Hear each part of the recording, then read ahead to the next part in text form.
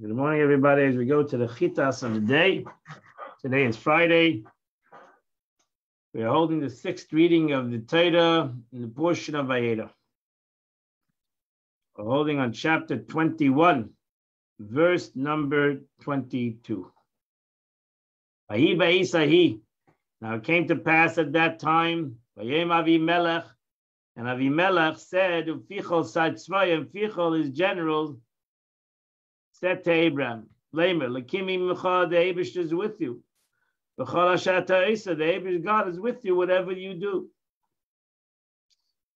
Why did he say that? For because he saw that he had come out of the region of Sodom unscathed, and they had fought with the kings, and they fell into his hands. And his wife was remembered with a child in his old age. So he saw that this was a holy, godly man. So therefore, he said, let's make a bond. And now swear to me by God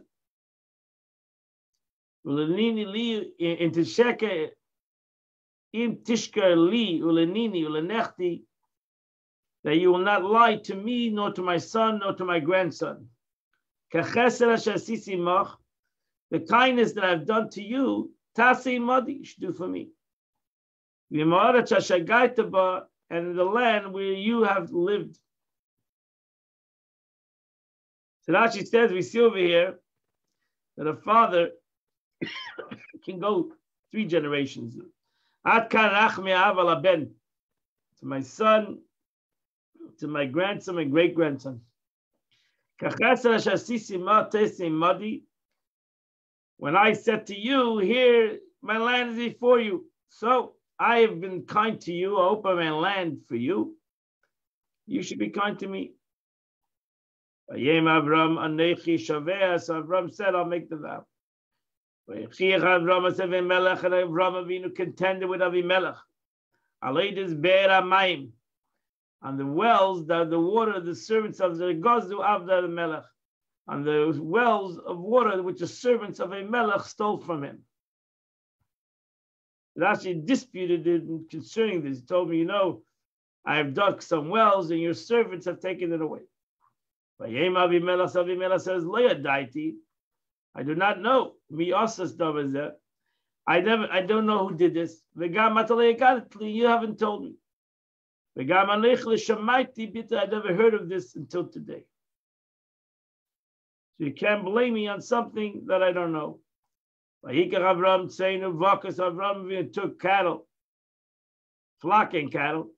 He gave it to Avimelech. And they made a covenant. Avram took place 7 ulams by themselves. So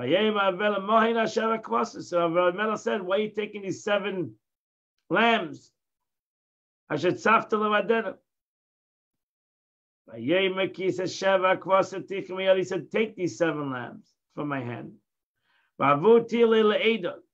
So in order to be for me a witness, that I have dug these wells. So I'm making a pact. In order that to be for me, le'eda lashon eda's expression of testimony. Avimelech shepherd said, they dug it. They agreed among themselves that wherever would appear besides the well and the water would rise to him, the well was his. And the waters rose towards Avram. Like Cain Kadal Amakum Be'er Sheva. So that's why this place is called until today Be'er Sheva, the well of 7. Kisham Nishbushem, because they made a pact on the 7 lambs. And they made a covenant. It's one of the ways of making a covenant by giving somebody else a gift. He gave him the seven lambs as, so to say, as a transaction. And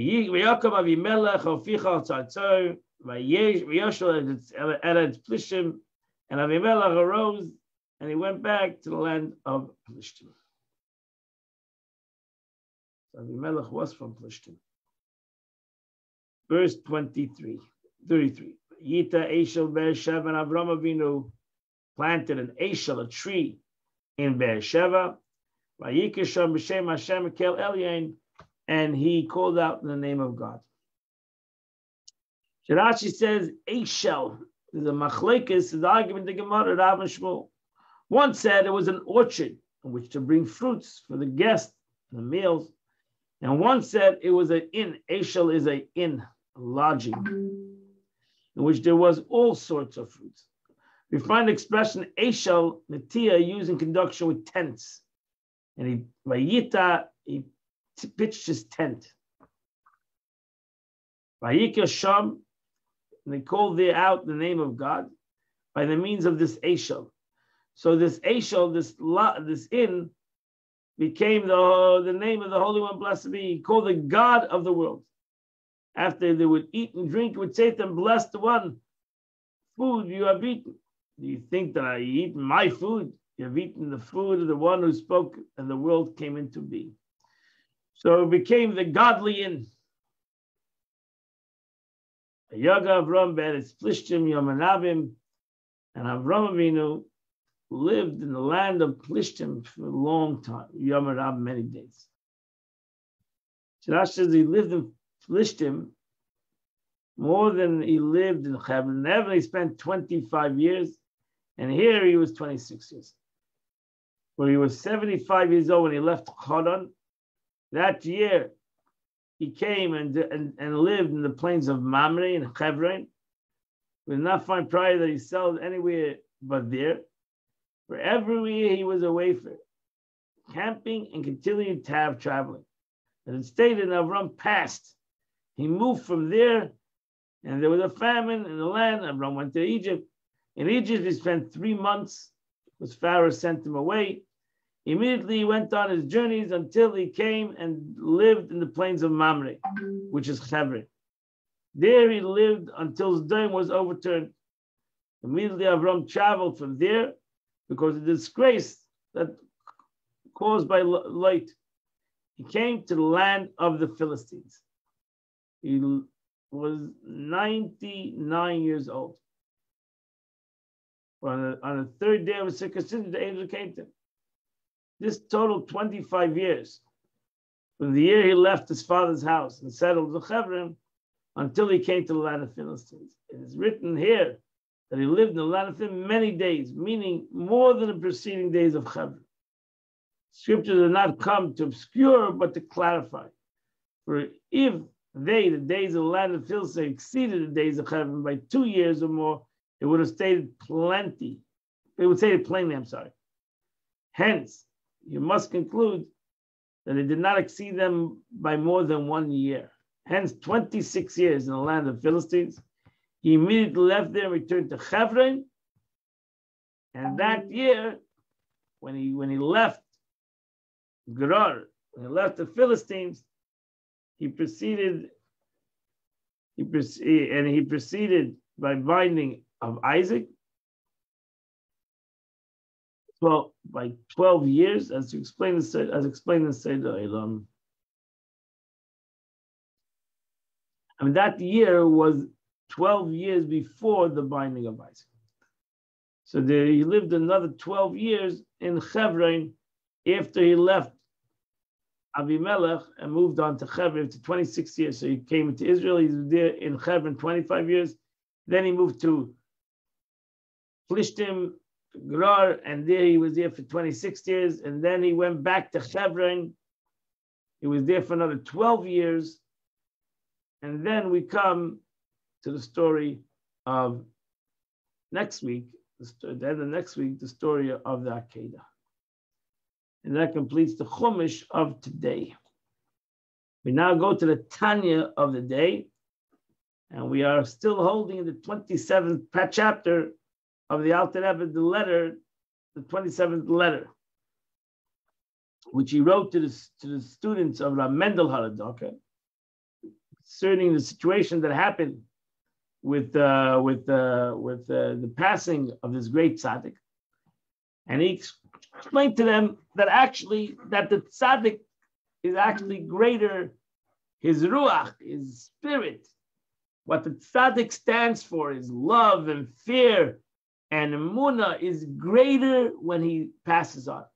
Because a tzaddik is open to everybody, and everybody, and every student can connect to the tzaddik on a much deeper level than he could have connected to him when he was alive. Because when he was alive, the ruach, the spirit of the tzaddik, came through the body, the vessel of the tzaddik, and automatically that obscured, that hid the ruach of the tzaddik. Now that the ruach was revealed, was taken out of the body, because the body, he passed on the tzaddik, now the ruach is unlimited. Now after that, it goes a step further. Now there's another kind of illumination from the tzaddik to his disciple. This gets a little Kabbalistic. However, it does not vest itself truly in their minds, as in the case of the first illumination, what I mentioned, the ruach and the spirit of the tzaddik. That mamish, that every student and everybody can connect mamish to that. That derives from the ruach of the tzaddik, whereby his faith and fear and love are initially integrated and internalized within his disciples. But this level of the tzaddik, this diffusion of the tzaddik, me'ida aleim l'mayla, radiates above them, encompassing and transcending them, for its very loftiness inhabits it from the descending and being integrated into them. That means that there's a great diffusion. When the tzaddik passes on, there's a great, great revelation of the tzaddik that it can't even come into the student. It only hovers over them. What is that from? It stems from the ascent of the tzaddik, ruach, and the neshama to the source of which it came from.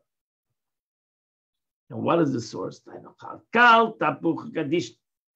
Which is the chakal tapuch kadish. It's the Kabbalistic words, the orchard of the holy apples, meaning the spirit of malchus of the world of Atzilus. The spirit of malchus of the world of Atzilus, which is also the Shabbos, is called chakal tapuch kadishin, because on Shabbos everything goes back to that level. So the neshama tzaddik reaches up to the orchard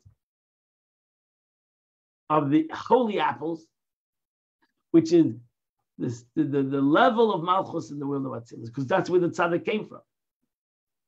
And the ascent affects the union there between the spiritual feminine sphere of malchus and the spiritual masculine level, divine influx transcends it. Because when the tzaddik goes back to its source, to malchus of Atzilus, comes within it, its source of malchus Atzilus, which is higher than it.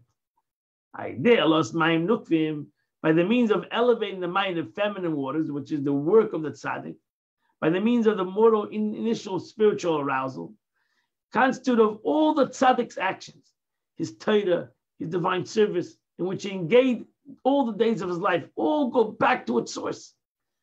So can you imagine all of this energy that the tzaddik put in through his life comes all back to its source? Boom, there's an explosion. And it brings down even a greater light than it elicits an unbelievable light that comes down through that. So I was explained below, as it will be explained in the next letter, all the man's lifelong labors and attainments are revealed from their former state of concealment and shine forth in the time of his passing.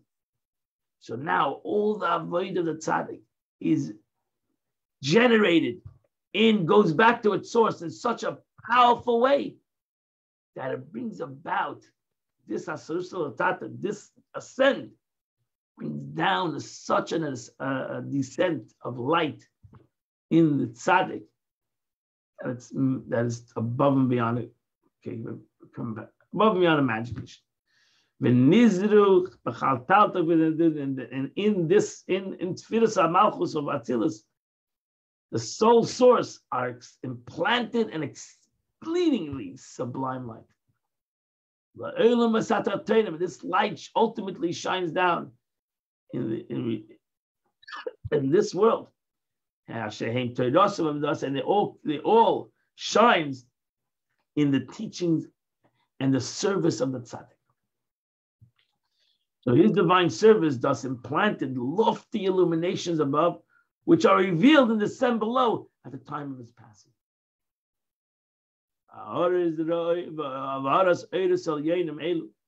And these illumination and these supernal lights radiates over all his disciples.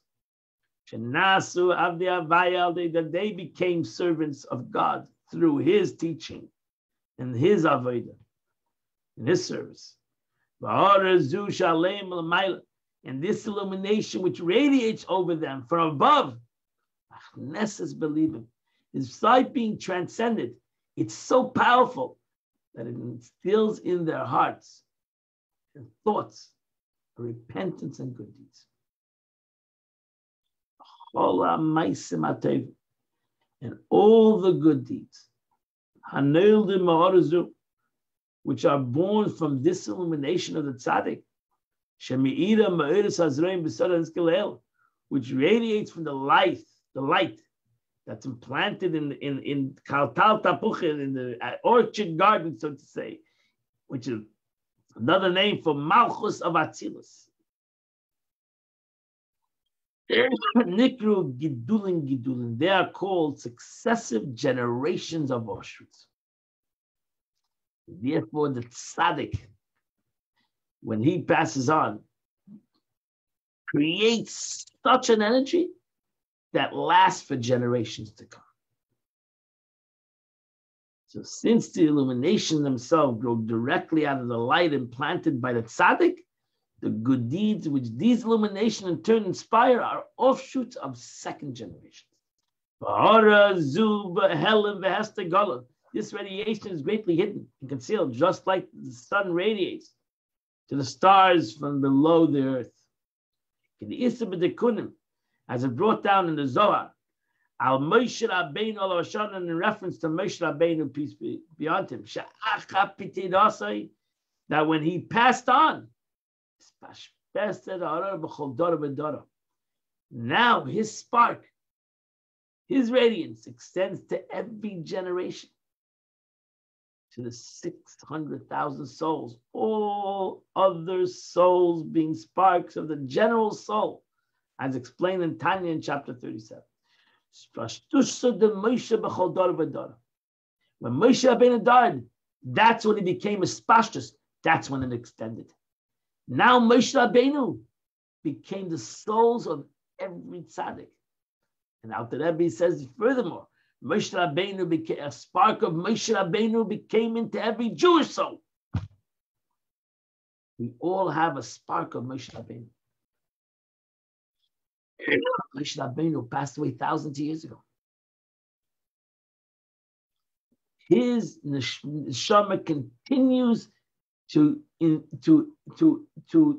inspire, to elevate, to guide every neshama that is in existence. So can you imagine Moshe Rabbeinu? Can you imagine the tzaddik that lived in your generation? That's like the sun, which radiates as 600,000 stars from below the earth.